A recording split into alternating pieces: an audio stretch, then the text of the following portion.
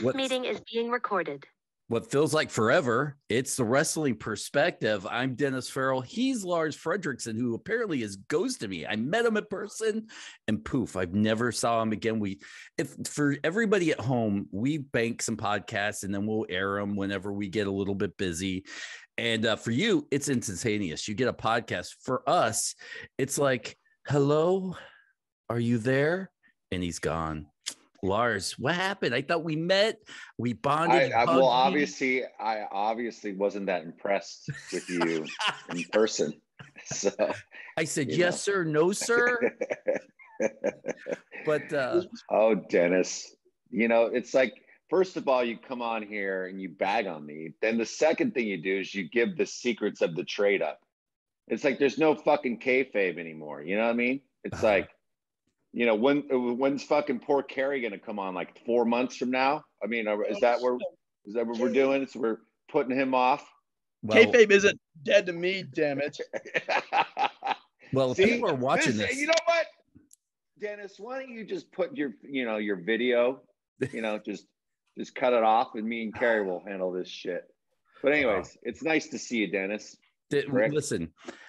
You and I had such a blast. You know what? If you keep this music thing up, you might have a career in it. That's all I'm going to say. You never know. Everybody knows you as a world-class podcaster, but this music thing, I'm saying stick with it. All right. All right. But I do want to get quick to the top of the show. We put it out on social media. We had easily 1,000+ entries into Who Wants to Win an autographed Lars Frederiksen record. We had 2 of them. We have 2 winners.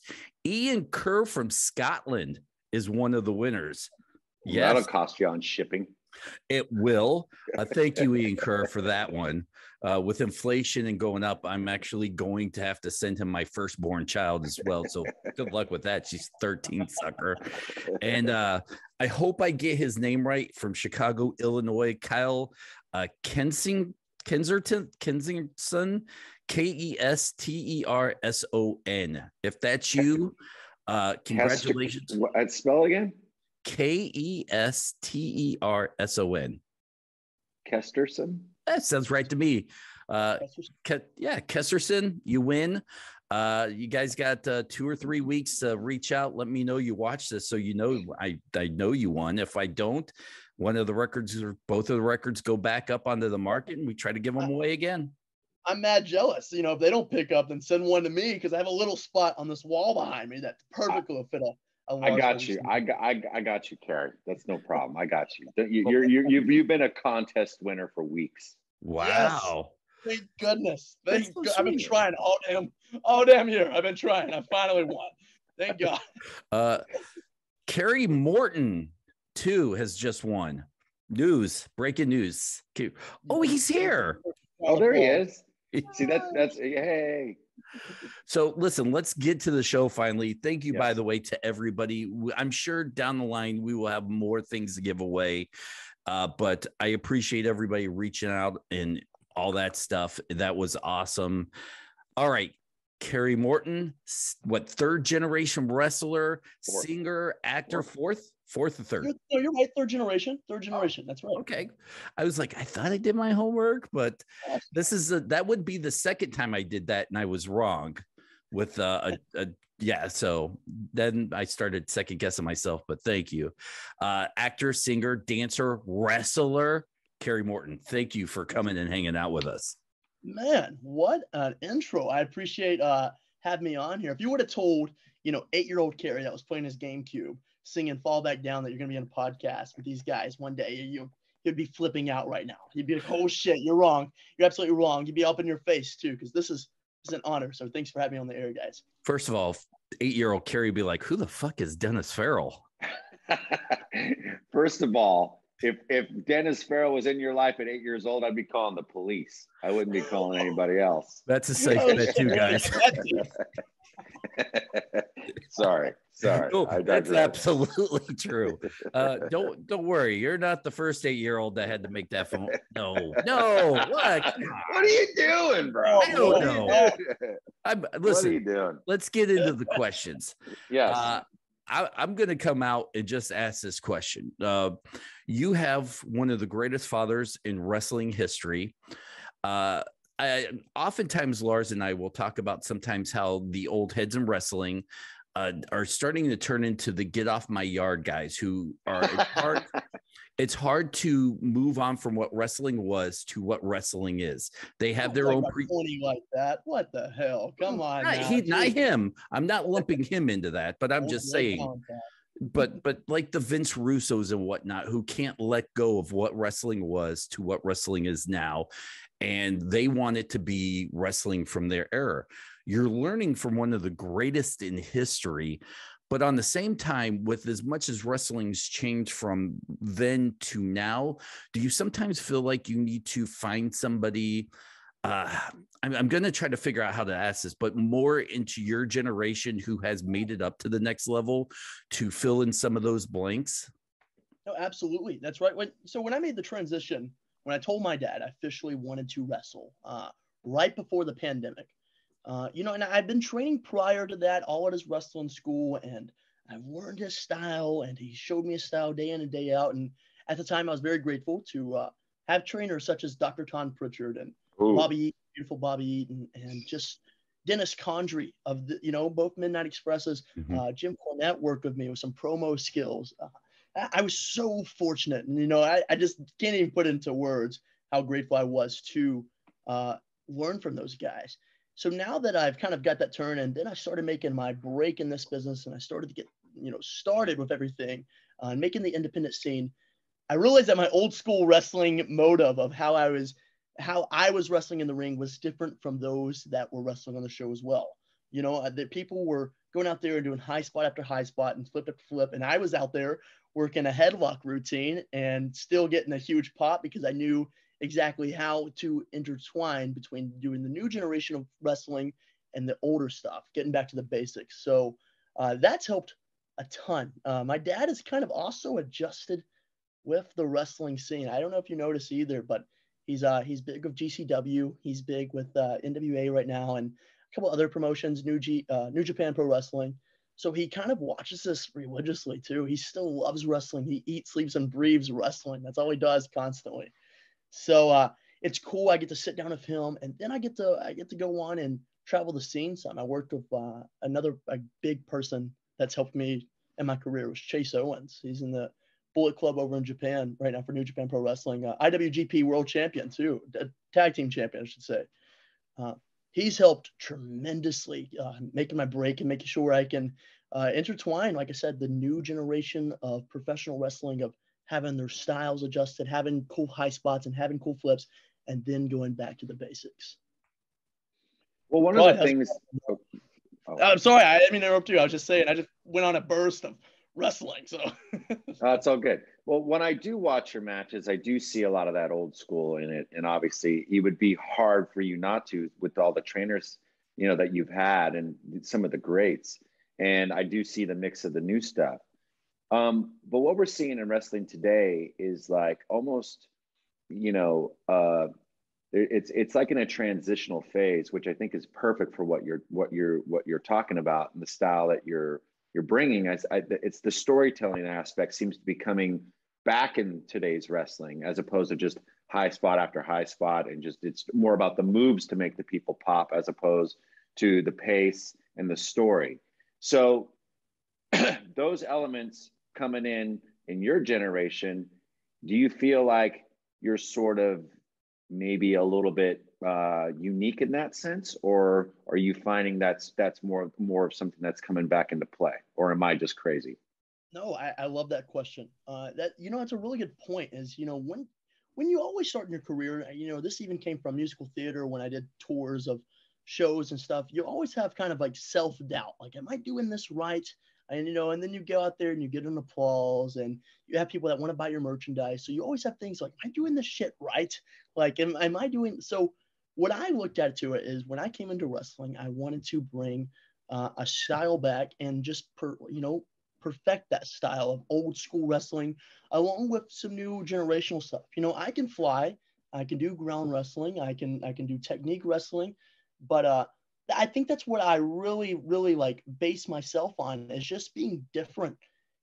especially if you guys happen to go to independent wrestling shows, it's the same shit. And I hate saying that to some of the guys, but they go out there and the match before did all the high spots that the second match is going to do. They did the Canadian Destroyer, they did the 619, they did the Spanish Fly. Like, I'm like, damn, guys, like, why don't you just take a second and watch what others people are doing in the ring, how they're interacting with the crowd. Imagine that lady on the first row that's wild up. Can you interact with her and get her just going? Like, that's what makes me just, I really, and I sound like an old angry veteran right now. But I'm just a young kid on the game. I'm just learning every day as I go on. But I just hear the same shit all the time. Like, why would you do that when the person just before you just did that? So that's what I'm trying to bring my style into professional wrestling of Southern wrestling. It's a style that's been talked about for many of years as Southern wrestling, having some cool things in between, but then showing storytelling, showing what, if you twist my arm, that shit actually hurts. If you take a back bump off the top rope, that shit actually hurts, and selling it and putting the other guys over. And that's what I'm just trying to add in my early career as I keep on moving on. It's just, does this work? Does this not work? What can I do to adjust my matches? Taking feedback from not only the wrestlers, but the fans. Because, a lot of these guys forget is the fans. It's the fans that we're performing for, not the boys in the back that we're trying to pop. I like that. This kid, I like this kid, Lars. Wow. You know what? Let me ask you this now. And that's, I'm actually still, that's one of Lars's favorite lead-ins to a question. And we're in an age now with like YouTube, Twitter, and all that stuff where I think paying your dues seems to be a little bit maybe overrated now, where you don't necessarily have to pay your dues to get to the top. You don't have to be on the indie scene for 10 or 15 years. You have people with 3 years being in the middle of a television show. I'm trying to think of some off the top of my head, but there are some very young green guys now that are prominent stars in other companies, television, GCW, that kind of stuff. Do you feel like having the last name Morton, where I think even if we were still back in the day, your climb to the top would be slightly faster based on your bloodline than some of the others that you, I don't want to say be apologetic for being shot to where you are, but you're good. I've watched some of your matches, but on the flip side, you are light years ahead of where maybe someone whose name would be Kerry Johnson would be, not Kerry Morton. And do you see maybe, I don't want to say resentment or like, oh, the whispers in the back, oh, he's a Morton, well, he shouldn't be here if he wasn't? Yeah, so, that's really funny that you asked that. I was recently talking to someone else in the locker room about the scenario. It's like, man, your last name is Morton. You're going to get out there and you're going to perform and the promoter's going to see you. And I'm like, no, dude, you got to understand something. Having my last name is awesome. I'm grateful for what my dad did in this business, and he busted his ass up and down this road for many of years to have his legendary fame and status. But when it comes to myself, I'm trying to make a name for myself. I'm trying to live with my father, be with my father on the road, wrestle with him, and learn from his That's got to be hard. It's tough. It's so damn tough, Lars. You understand. It's tough. I get it. But, and people understand, like, man, you're getting a break in this business. But what also wrestlers and fans don't consider is when you get in the spotlight, you have to perform. You have to show them that you're exactly everything that you said and more. Because when you get there and they just look at you as, okay, you're Morton's boy, what else can you do? No, I'm damn Kerry Morton. I can do something myself. I can go out there and I can wrestle. I can cut a promo. I'm not afraid to get in that spotlight. I'm not afraid to tell someone in the back that, hey, that shit wasn't good, bro. You should probably consider doing something else. That's just me. That's the way I was raised. I come from a very competitive, cutthroat world of theater, and then playing sports on like a big high school field, and playing sports for AAU and doing all this kind of stuff where competition is at its highest. And if you can't compete with the other guys, then get yourself out of the game. Well, it's refreshing, to know that still exists, especially with, I feel like you have to have some sort of belief in yourself in order to succeed to begin with. I guess what I really want to ask is the opportunity, like you were talking about living with your dad out on the road. I mean, you've been his tag team partner, obviously. Is there a difference in the relationship when it's working, or is it still kind of like a father and son kind of trip when you're at work together? Yeah, so that's funny too. It's kind of a different, but it's also kind of the same, especially when we're traveling with Robert too. Hoots is a fucking character. Excuse my mouth, but he's something just wild out of this world. You got to know him to really understand like what you're getting yourself into. And when we get in the road of my dad and Robert and myself, then it's more of a business form that this is your time, this is our schedule. If you don't follow your schedule, then we're going to get left behind. Like I know, for instance, and I will tell you a funny story while I'm here. We were going to, it's not a far place from my house, called Mountain City, Tennessee. And, Robert came in and spent the night with us the night prior. I think we're going to leave like 2:30 in the afternoon. And me, I went and worked out, ran a few errands, and, I walked the dog. And time I looked back, I think it was like 2:26 as I started making my way to the house. And you're not kidding when they said 2:30. Like they left my ass at home. And so they left me my wrestling bags in my dad's trunk of the car. And I was so furious. But he said, if you don't get your ass here in time, then I'm going to leave you. I was like, no, you're not. That's a joke. Yeah, their ass. They left me. That was fun. So they left me. That'll teach you. Yeah, it is kind of a different atmosphere. It's still my dad, and we're still great friends. And he is one of my best friends, I would say. And some guy can talk to you about anything, and he trusts me. We have good friendship and bond.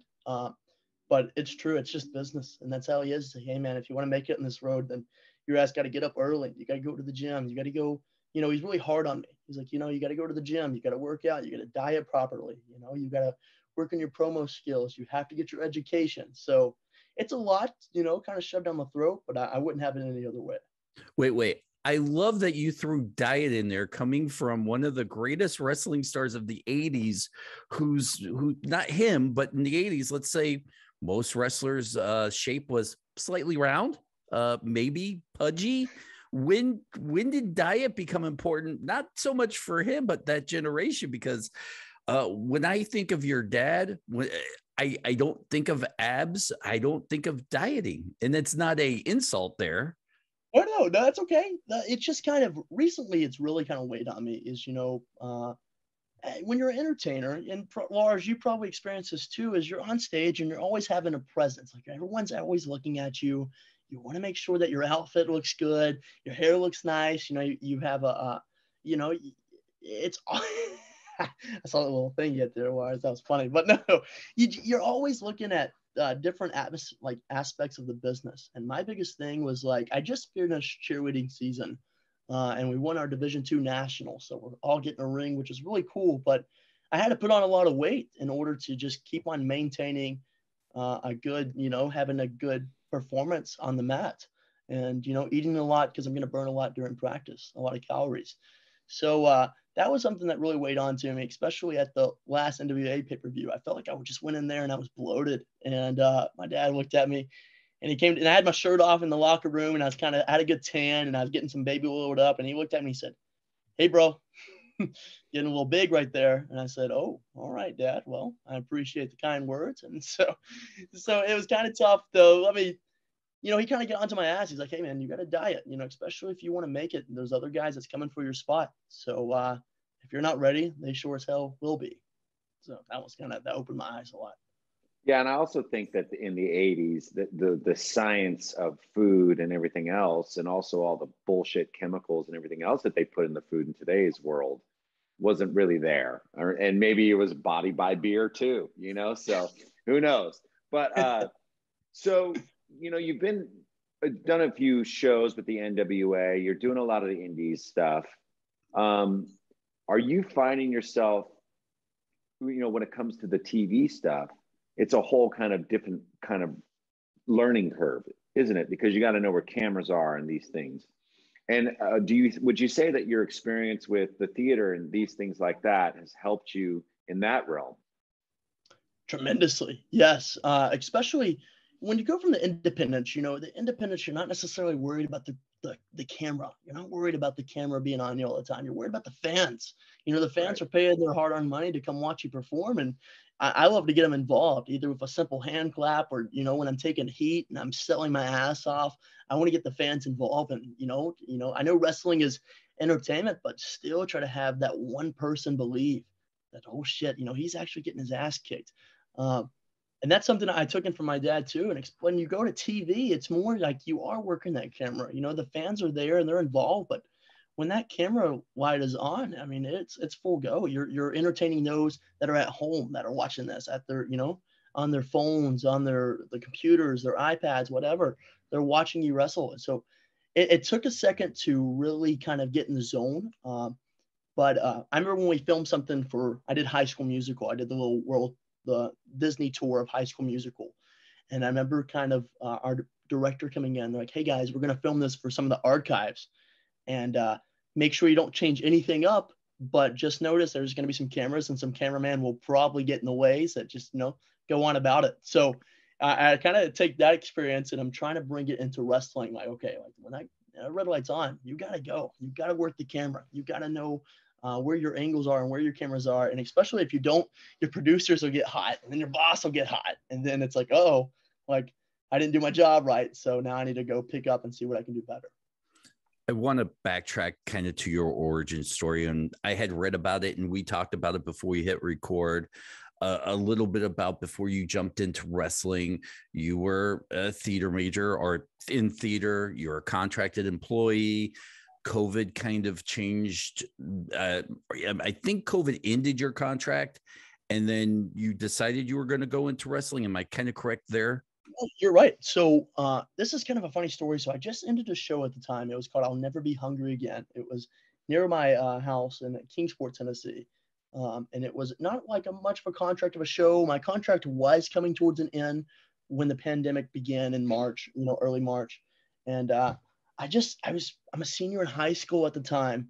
And I've been in contracts all 4 years of high school. I went from, freshman to sophomore, junior, and I was still contract while playing sports, while attending school, while going to training for wrestling during the time. So I was just kind of getting burnt out. I just felt like I had a great push. And mind you, I was like the only one in the company that didn't have a theater education that went on to college or a theater minor or major in college. I was just the right kid at the right place at the right time. That was, I filled the parts up, what they wanted. And thankfully they just kept on renewing my contract and I was going on to other tours and stuff. And I built up my resume, but it was kind of funny when it ended. Because I remember I went into the office after the show, and the show, I had 2 more months left in my contract, and the show ended, and it was a sold out, like 1-2 weekend run. It's a sold out weekend run. I was just on top of the world. And then I showed up to school Monday morning, and I was talking to some friends at the lunch table before like breakfast and stuff before we go into class. And they're like, what do you want to do after this? And it kind of hit me. I was like, I want to wrestle. Like, what? Like what your dad does? And I was like, yeah, you're damn right. Like, I want to wrestle. I want to go out there and perform and learn and get my ass kicked. And they're like, why would you want to do that? And so, so my friend Lake, he called me up and he's like, all right, man, like, are you sure you want to do this? And I was like, yeah, man. So I went to the office at the theater company and I asked them, I said, hey, listen, if you let me out of my contract, I promise you, you don't have to pay me anything else. I just want to opt it out of my contract and nothing else will happen from there. And they all told me no. I was like, damn it, I understand. I'll just kind of just wait out. And then Wednesday afternoon, 2 days later, prior to the Monday, I get this phone call and they're like, hey, Kerry, you've been opted out of your contract.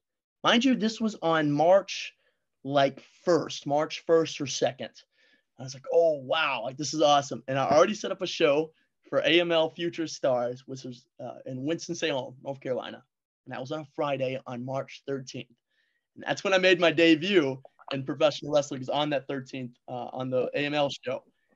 And then right then I made like this huge burst in the wrestling scene. All these damn dirt sheet articles are coming out and all these people like Ricky Morton's son started wrestling and this is awesome. And then the pandemic hit and it shut everything down. I lost bookings all over the West Coast and just all over the place. But it was something that needed to happen. I wasn't ready to go on the road at the time. Yeah. I needed to learn more and get ready. But kind of a crazy experience how things just turn out to work out. It's just ending my contract, wrestling, and then, if my contract weren't to end at that time, they could put like a no compete clause on my contract and wait it out 6 or 7 months, and I would just be stuck within the company, not be able to do anything. Just wait there and see if I ever get an opportunity doing something else. Well, I guess one of the things that I want to ask, and I don't want the son of a professional wrestler's answer, I want the legitimate Kerry Morton answer. As a father now and watching my kids discover music, and some of the music now is not something I would choose to listen to, but I know when they were younger, they really applauded what I might have been listening to. Were you, and don't give me the fucking stock answer, I want to know the truth. Were you, after the age of 6, a professional wrestling fan, or were you just did you like, what your dad was doing? Did you know what your dad was doing? Did you like another company that maybe your dad didn't work for? Did you have the toys for that company? Like, what was that experience like as a child? And don't give me the straight shoot on that one. Oh, that's cool. I know I've been real. I was always a professional wrestling fan ever since I grew up. Mind you, I grew up in this business. Like that's not a joke or anything. Like I grew up in a stroller going to independent wrestling shows with my dad while he was making a living, busting his ass to put food and clothes on the table for us. So I just traveled with them all these years. And then, as I grew up, I loved WWE. I watched the early WWE. I collected every single action figure that was out, every weekend on a following Monday. Dad would take me to Walmart and we'd buy new action figures, and I would sit down on the floor while I watched Monday Night Raw on the TV, and he would sit in the recliner and I would play with my action figures. Like it's just always been a thing for me. I've always loved professional wrestling. But there was a time that I actually kind of despised wrestling, especially when I got into my teens and I was playing ball games and my dad couldn't make it because he had to go work. He had to go wrestle. And I feel awful, and I still do, for my older brothers and sisters that were born during his prime back in the 80s, when he was a rock star on top of the world, just wrestling every weekend, selling out arenas, and he was just never home. So, I had the better end of that, but there was a time I fucking hated wrestling. I didn't want anything to do with it. And it was about 6 or 7 months. And then just out of the blue, I think I was pretty young at the time, and I watched Ricochet on YouTube, and it just blew my mind. I was like, holy shit, this guy's doing this stuff. And I was going to gymnastics, and I was going to a couple of cheerleading things, just kind of getting my toes in the water. And I was like, damn, man, that's so cool. I could maybe one day do something like that. So I'd go down to his wrestling school and I would practice, but no, it's never really changed. I've always, for the most part, majority of my whole life, wrestling was always number one. That was the end goal. That's why I did theater, is honestly just to get better at wrestling later down the road. You've had a front row ticket to the resurgence of your dad's career, and you are now part of his history, which is kind of weird. I don't know if you've even thought of it like that, but you're part of your dad's history now. If you've ever really sat down and thought of that, like your dad, for everything he's ever done, now this resurgence, you're right by his side. You've wrestled on some big shows with your dad. Do you understand the magnitude right now of the moment he is in his career? Because he's doing something that's really unseen in the wrestling business for someone his age. Most of the guys his age will show up to an indie show, stand in the middle of the ring, get a parade of people, take a picture for $5, maybe sit back at a merch table, sell some shirts. Your dad's on NWA, your dad's on AEW. You're right by his side on a lot of this stuff. Do you understand that? Now that you put it like that, I mean, hell, that was just a kind of a kick in the face. I'm like, oh shit. No, I do. I do kind of. And now it kind of weighs on me too, of everything I do and my decisions of, how I perform out there and how people look at me is you're always going to be looked at as that's Ricky Morton's son, that's Kerry Morton, or that's Ricky Morton over there. And now he has a son that's wrestling too, which is really cool. And I'm thankful that my dad goes on his social media and he promotes me a lot and makes sure I stay busy, which is awesome. But no, it's different. And especially I think I was still a little green when I was getting on these big shows, and I was just nervous. I was excited to wrestle. This is everything I ever wanted to do. When I finally had the opportunity to do it, I was just kind of like buckled up. I never faced nerves in my life before. When I did theater and, in front of thousands and thousands of people or I sang somewhere, like I didn't give a damn. But obviously now when you're in front of all this wrestling crowd and in front of everything you ever wanted, you get nerves and they act up. So it's cool. And my dad it is kind of crazy when you think about it. 65 years of age, he's fucking doing everything. He's so wild right now. I know just today, he's going out to Kansas City, I believe, and then like Arkansas.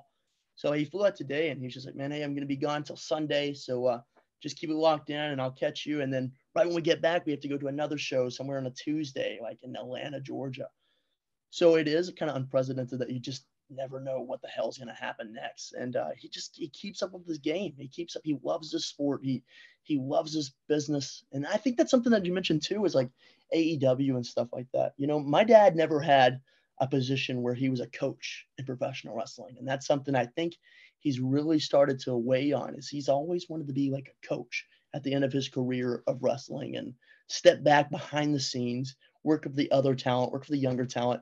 So I know that's something that's been on his mind recently. He's like, when I finally do step down from wrestling, I'd like to be a coach somewhere. And, he's put a lot of love and a lot of dedication in NWA. So I hope he stays there, and I hope I do as well. But you never know where the road's going to turn. I know he's got a few interesting emails, especially in the past 2 weeks from that big company in New York of something, but I don't know what's going on. So. Oh, did you see what this son of a bitch just did? Yeah, I see. Holy shit. Okay, well, listen, we've talked about your dad, okay? And one of the things that I wanted to make sure of is to put you, because, we've had your dad on the show. We love your dad. We've been fans since we were kids, blah, blah, blah, blah, blah, blah, blah. But there is this jewel in the rough that is Kerry Morton that why I really wanted on the show is because not only do I think you're uber talented, but I think you're the future of professional wrestling. And for as young as you are, and for the knowledge that you've acquired along the way, I wanted that to shine. So one of the things I do want to talk about is maneuvering in this business. Yes, you have, a lot of history to take from. Do you feel like you're more equipped because of your motivation or your experience in your life experience? Or do you think it's because the wrestling business has changed so much and there's so many avenues and opportunities for younger guys to come in? Do you feel like, you just said something that was kind of interesting, that you wanted to stay with the NWA, but are you having fun doing these indie shots? Do you feel like you're equipped for it now? Because a lot of the time here, you've been talking about how green you are. Right. No, now I feel beyond levels of where it was. And I think first it started with confidence. My whole life, I never was shy of confidence. I always walked into the room with my head held high. And, especially when I went to auditions or anything else, I wasn't afraid. I was, my dad always says too, and I don't mean to talk about him, but I take this as one, is never be afraid to be afraid. And it took me a while to understand that. And especially in the past, I would say probably 6 or 7 months is when I really started to figure out myself, figure out what I want out of this business. And, at the end of the day, I would love to make this my full-time job. My motivations are high. They've always been high. I want to do this every single weekend, as long as I can, and perform and wrestle and just keep on growing as a performer, reinventing myself. Once Kerry Morton kind of gets to a plateau, all right, let's change it up. Let's do something else. And that's something I consider every day, Lars, is like, man, what can I do that's different? What can I do that makes an audience member want to buy my t-shirt? What can I do that guy that is, that's 60 years old, that's scrolling through Facebook is going to stop and watch my promo? What can I do differently? And that's something. Oh, Lights damn. would be the start. Give me one second. Give me one second. Are we clapping? Is this a clap on? Oh shit! I don't know what just happened there. Are you guys there? Oh shit! Damn Casper, I can't believe it. Damn Casper. I'm the only one in my house, mind you. I promise. Damn Casper. So there's an inside joke too, because you know, I don't know if you guys. I'm getting off topic a little, and I'll go back to what you just said, Lars. But there's a thing in our house, and I've been seeing. I know I'm not seeing shit, or I'm not like paranoid or anything like that, but I'm seeing this like shadow in our hallway, and I've seen it like 3 times in the past couple months, and I've noticed it, and I don't know if it's our clothes hanger in the hallway, but it scares the living shit out of me. I see it, and I'm like, oh, it's just a shadow casting off the window, but so we just named him Casper, and Casper lives somewhere in the hallway. Are you hold on? Are you the only one that's seen it? No, so I'm the only one that's seen it. Yeah, I've asked my dad, and he's like, I don't know what the hell you're talking about. I haven't heard a noise in here. But in the bottom of our steps, so when you go in our house, you know, there's a stairway going up and down, and at the bottom of our steps, I heard the other night like a step going up the steps, and it was so weird. I knew it was creaking the steps. Nothing at all. And Wow. my dad was sleeping in the other room. So I don't know. I'm not trying to believe it. I'm trying to get down paranormal activities. My house has some stuff going on too, so it's all good. That's why I'm asking. Crazy shit. So It might be Tully Blanchard. Just throwing that out there, guys. There's also, this is a crazy scenario. I know this is crazy real quickly, but I got to get on another story. I got to tell you about this story in our house that was wild. The day Bobby Eaton passed away, you know, immediately I wanted to help Bobby's family. I set up a GoFundMe, and I left the house. I was gone all day. I went to another friend's house, and we set up everything. My dad was out of town. I was the only one home. My mom works out of town as well, so I was the only one home. And when I got home, I walked into my bedroom, and there was a picture of, it's a WCW photo. It's original paper. It was signed to Kerry James. I love you. My name, Bobby Eaton. And I walked in my bedroom, and the photo is in the floor. Wow. It's in the floor. And I'm like, wow, man, this is, Bobby said, so I don't know. You know, it was just something. No, it's straight up. Never, you know, Bobby said, thank you. And I was like, yeah, man. And it was wild as hell. So it's just a story I had to explain real quick. It's up in the above the wall in front of the camera, but it's right there, center of the wall. It's Bobby Eaton, one of my role models. And it was laying in the floor. I had to go buy a new picture frame and everything. But he just said, thanks, man. I appreciate it. So wow.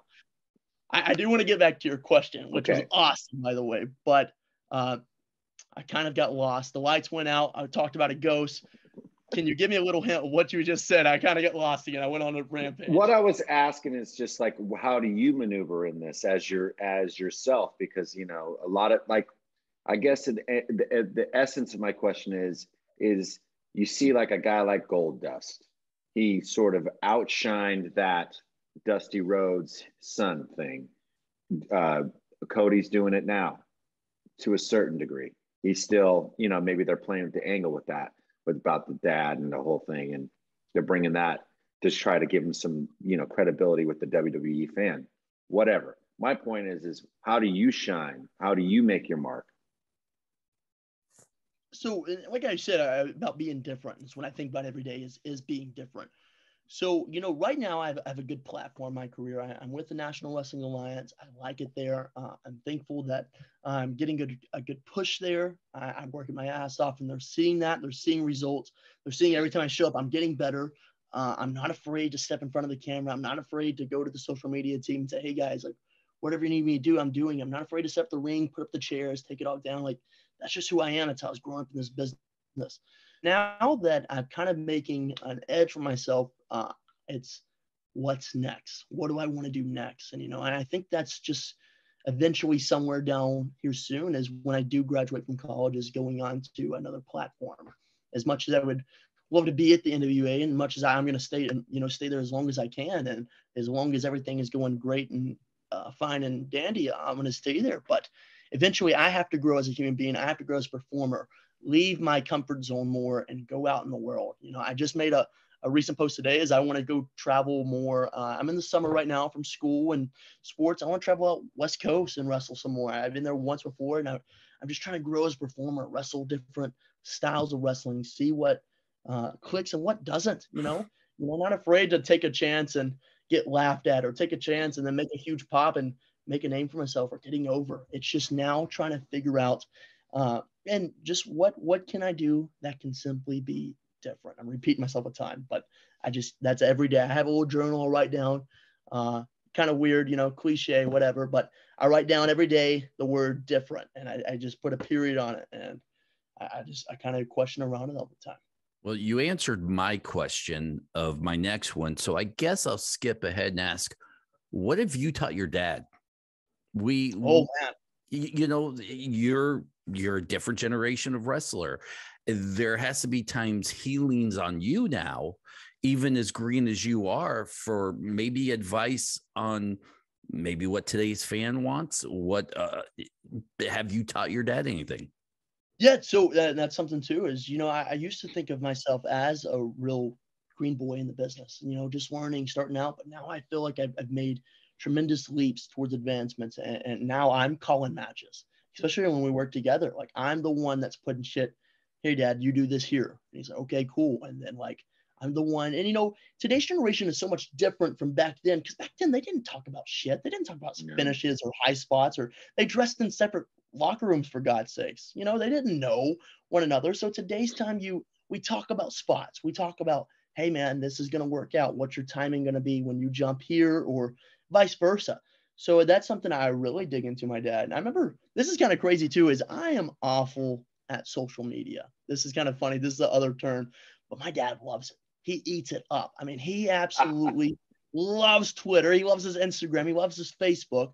And when I was younger, I got it started for him. I made him a little page, and at first he didn't know what the hell he was doing, but now he absolutely adores it. So I think that's something I'll take a little credit for, is helping him get his presence out there. It's like, Dad, when I was younger, I was like, Dad, you're a WWE Hall of Famer, and you don't even have anything to show, you have an Instagram to show for it. You don't have a Twitter account to show for it or anything. And he's like, you're right. So, but now he loves it. He loves speaking his opinion. He just don't give a shit. And that's something I need to learn myself, is what I'm taking from him is I need to get better at social media. Obviously, I'm not that good at it. I don't really, for the longest time, I never cared to be good at it. But now I'm like, okay, this is my job. Like, I got to promote myself. And that's kind of weird. I want to promote other people, and I want to help other people grow. But at the same time, like, damn, I gotta put myself a little first sometimes, and be selfish and put myself, in the spotlight here and there. So that's something I learn every day as well. And I'm picking up from him. And I think he's learning from me, as we're just, we're clicking along in this road of life. So let me just get this straight. And this is one of the clarifications I wanted. Did you sign a contract with the NWA, or are you still basically like a freelancer?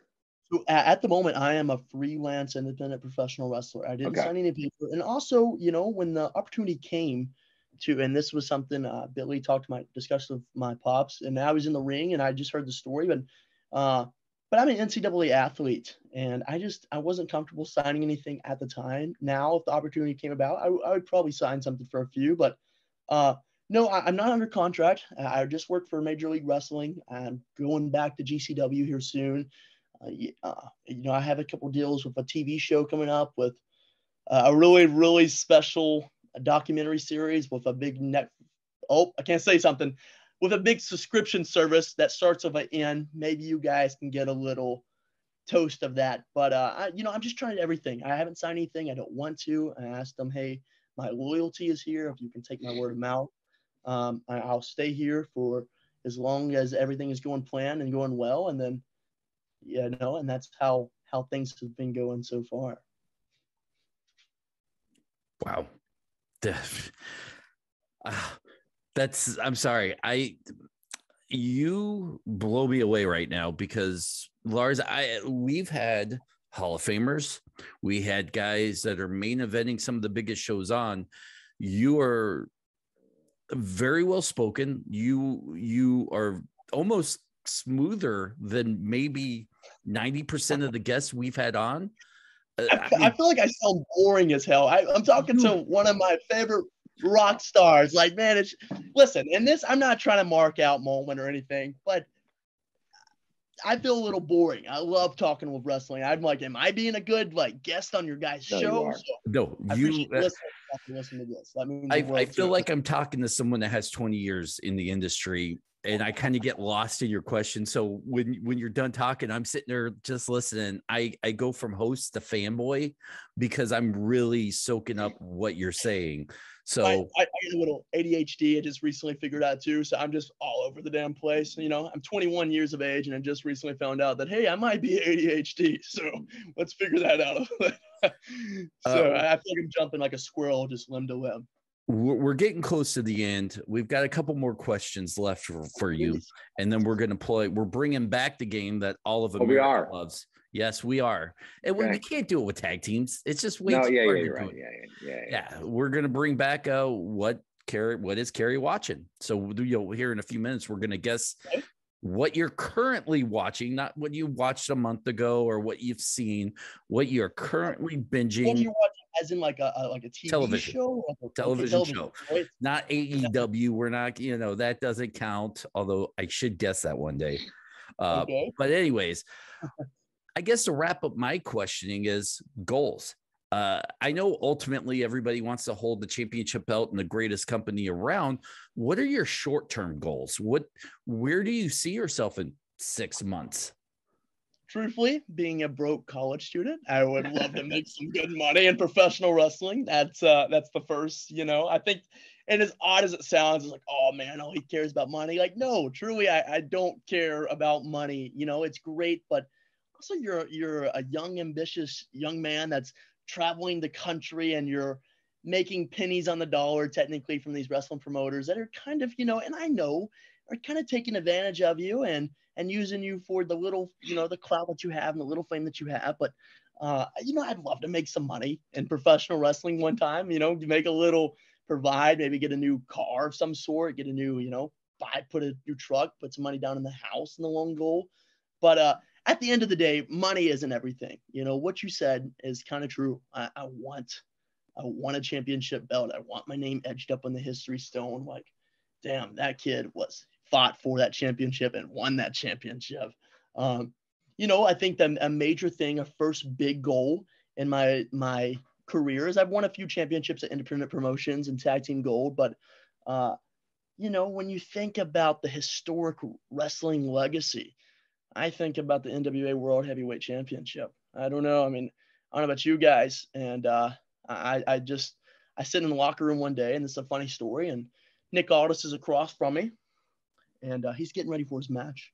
And it's early in the day for the TV tapings, and we're talking. I said, hey, Nick. And I got his attention because he was on his computer typing up. He's working on his business. I said, hey, will you look at me for a second? And he said, yeah. And he said, you're going to win that gold back. And I know that here soon, hopefully. I believe in you, and I think you're going to get that gold back. And he said, your first contender, I'm going to try to make it everything I got to be me. And I'm going to give you a hell of a fight. And I promise you that. On everything that I have, I'm going to give you a fight. And I want something out of this. I want people to watch this wrestling and say, damn, that's what I used to see back in the day. And that was everything. So that's a few goals I have right now, is just kind of, the cliche. I want to make some good money for myself eventually one day. And I want to make it my full-time job at the moment. That's just what I do. And of course, I attend college, university, but that's something I really want to do. And also kind of, I know this is crazy too, and this is a whole other turn of professional wrestling, but I do miss theater. I miss performing. And I've been working on a few little country songs, as crazy as that sounds. And I'm trying to learn the guitar. That's something that I'm struggling with the most, Lars. I've watched you plenty of times to try to figure out the Don't pattern. watch me if you want to learn anything, bro. Man, I've been watching I found some acoustic sets on YouTube. I was like, oh shit, this is awesome. But I'm trying. That's a goal for me in life, honestly, outside of wrestling. I'm speaking it into existence. Is I want to learn to play the guitar and nail it. So that's a challenge for myself. I set that at 2022, and I'm getting a decent at it, but it still just comes with experience and time. Obviously it's not an overnight gig, and for me, I think 4 times as hard. I don't know. I cannot understand the rhythm to save my life, but One day, damn it. Well, I guess if I had a final question here, first of all, I hope I get to see you out in California sometime soon. Is there a place on the indie circuit where you've felt like you've learned the most, and maybe just on your own? And if there was somebody that you got in the ring with where you really learned something, because, obviously you've had the training of all trainers. I mean, you've had some of the best, right? But is there one guy that you've stepped foot in the ring with and really learned something besides the aforementioned? Yeah, that's damn, what a cool question. I was thinking of this recently too, is there's a few guys in the independent circuit that deserve credit. And, which I hate to say, and I will do my best to always try to put these guys over that never get the credit that they rightfully deserve. One guy that really comes to mind is George South. If you're familiar with, he was an NWA, WCW enhancement talent, trained a lot of the boys, but I worked with him. And George South is very old school. He calls everything in the ring. You're all ears. You listen to it. And that's how it always goes, no matter who he's wrestled some of the biggest names in professional wrestling, the Hardys, at these huge shows such as WrestleCade. But when I stepped in the ring of George South, he trusted me enough that we went 35 minutes in a sold-out building in Sevierville, Tennessee, and he allowed me to call the match.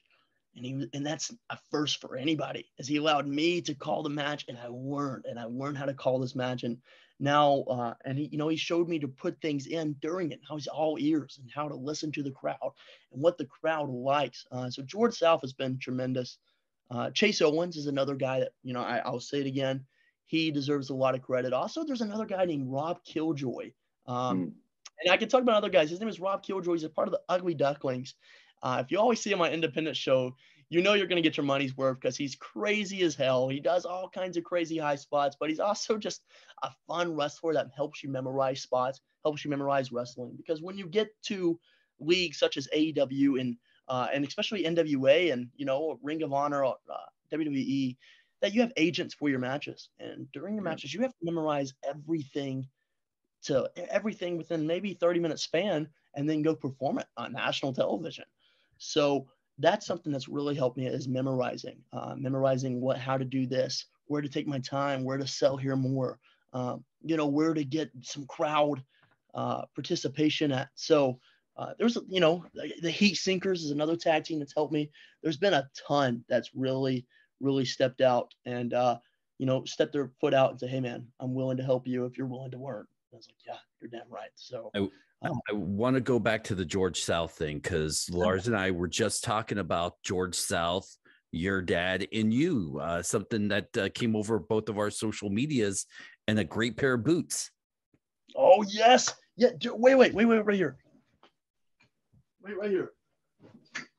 Are you talking about these bad boys right here?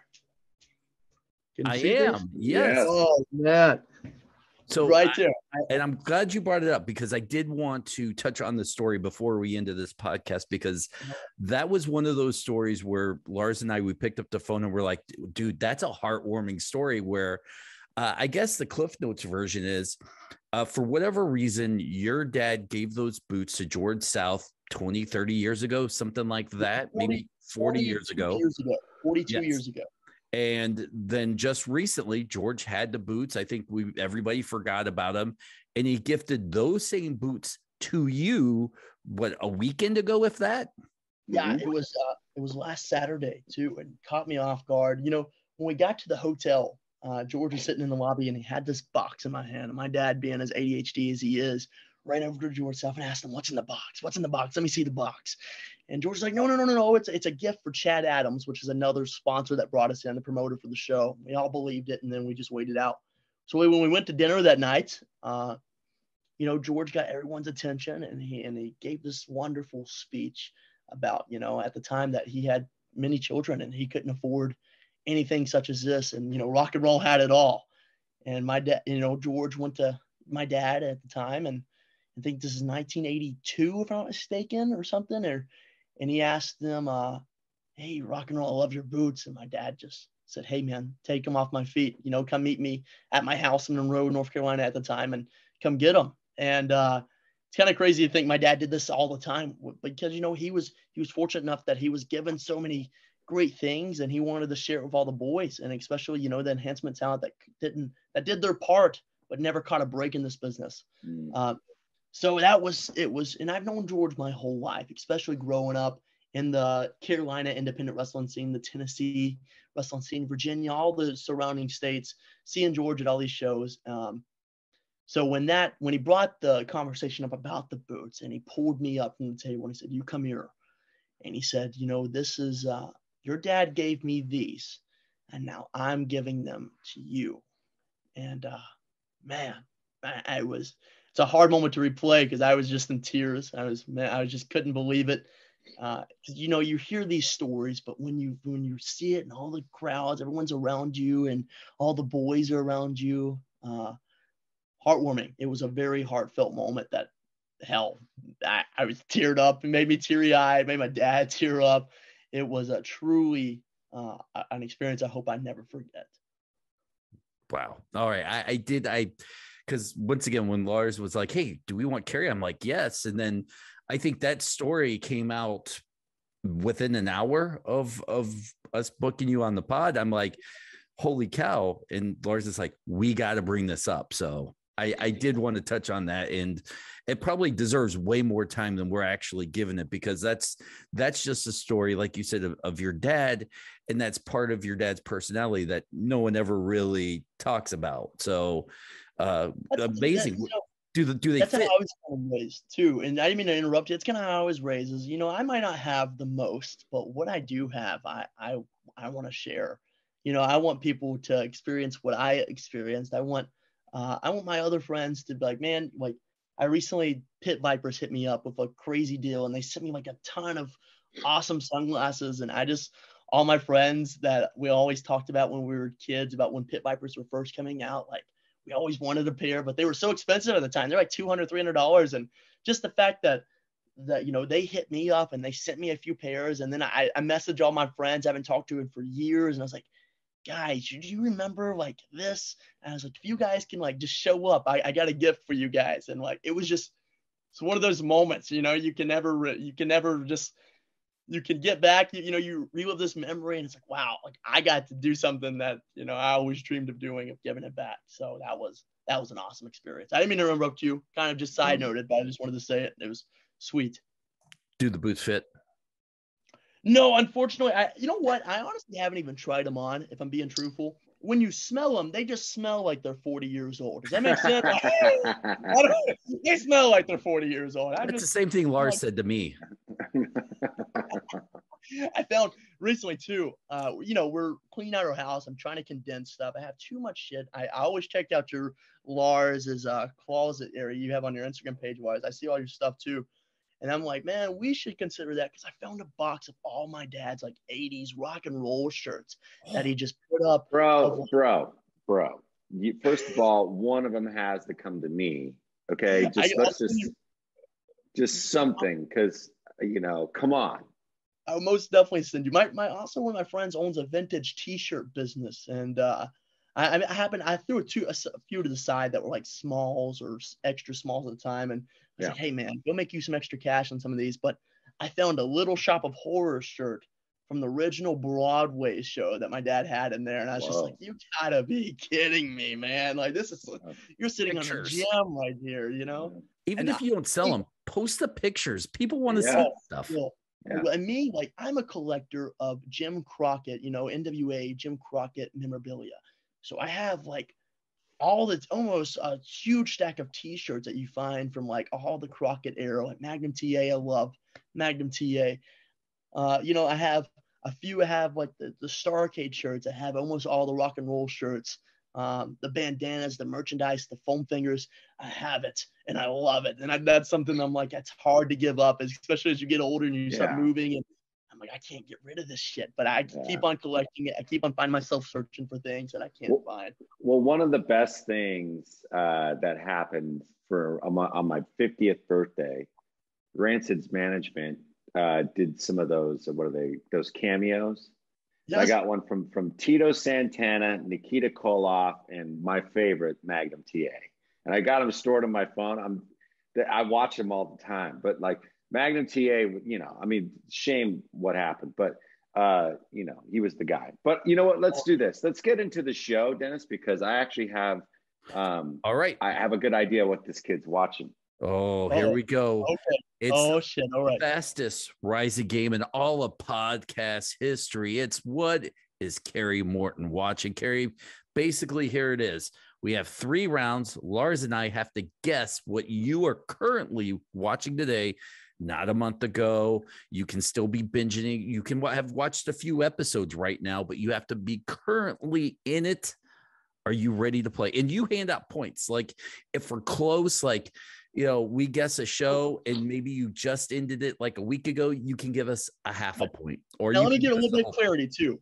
Was this like on cable television or is this like any television streaming? Great. Yes.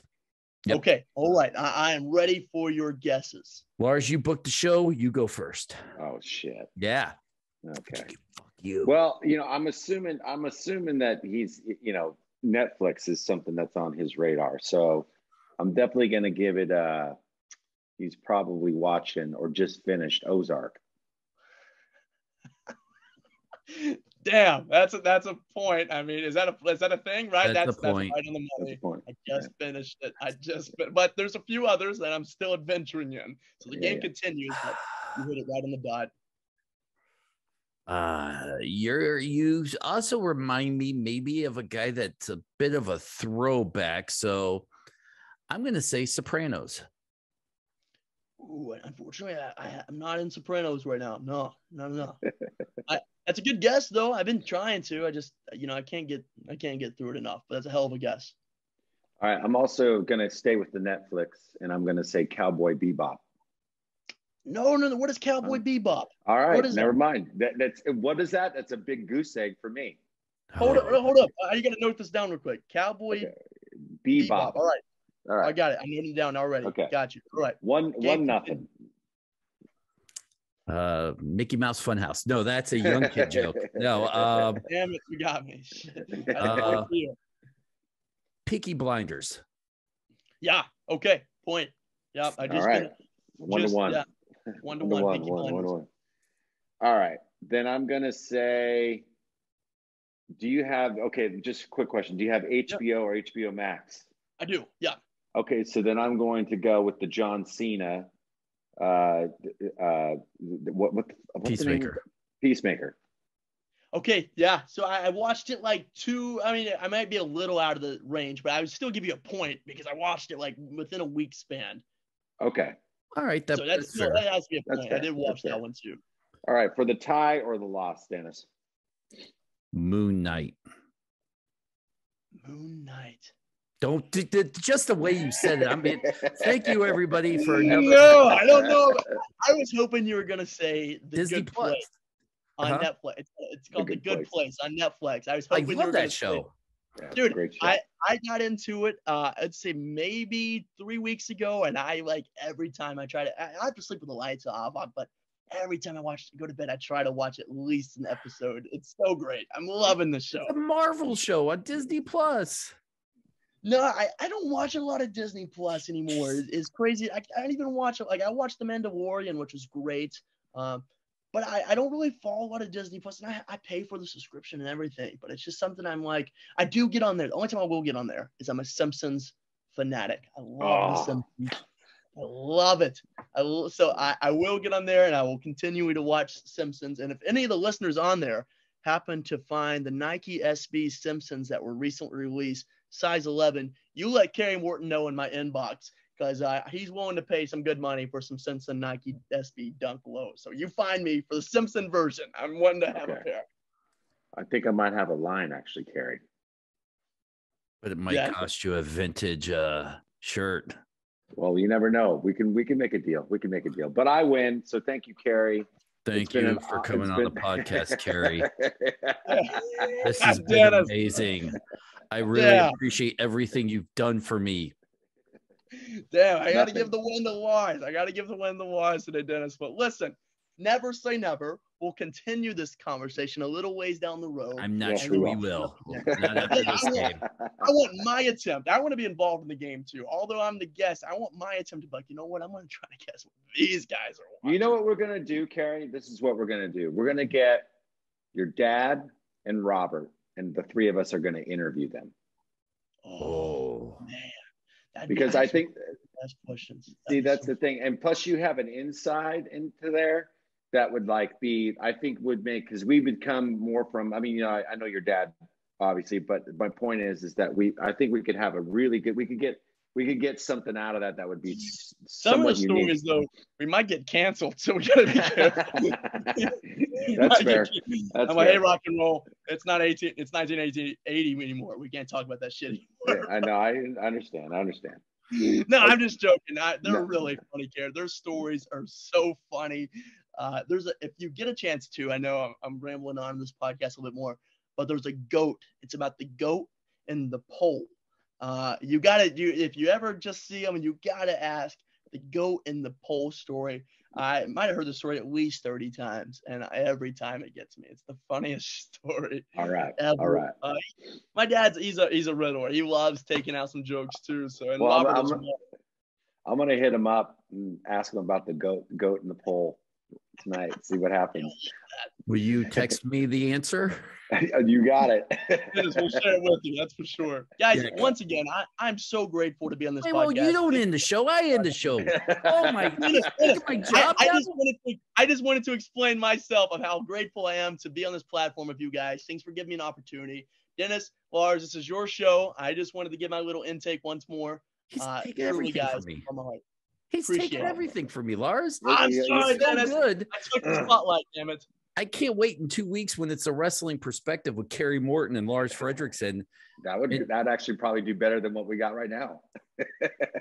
You know what? It's against me. I agree, though. Kerry, where can people find you? Find him on Instagram at Real Kerry Morton, Twitter at Real Kerry Morton, excuse me.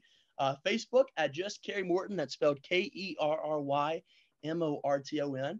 If you would like to support a professional independent wrestler, I have a Pro Wrestling Tees store. I think it's prowrestlingtees.com/Kerry Morton. And for all those listeners that are huge sneakerheads, find me some Nike SBs and we'll talk. We'll talk major. I'll talk your head off all day. Anyways, I can talk shoes. That's a whole other episode. But that's where to find me on some social media platforms. And then just check your dates, check your local independent shows, because you might find me there as well. Wow, that's smooth. That guy is Lars Frederiksen, the living legend. Screw you, Larry Zabisco. He just took it. I'm Dennis Farrell. You can find the Wrestling Perspective anywhere you get your podcasts. Fite TV, YouTube, iTunes, Stitcher, Spotify, places that aren't even around yet. We'll be there eventually. So make sure you subscribe, download, comment, do that stuff. Tell us hi. We appreciate it. For everybody, the show's over. We'll say our goodbyes off the air. Thank you, Kerry Morton. Thanks, guys.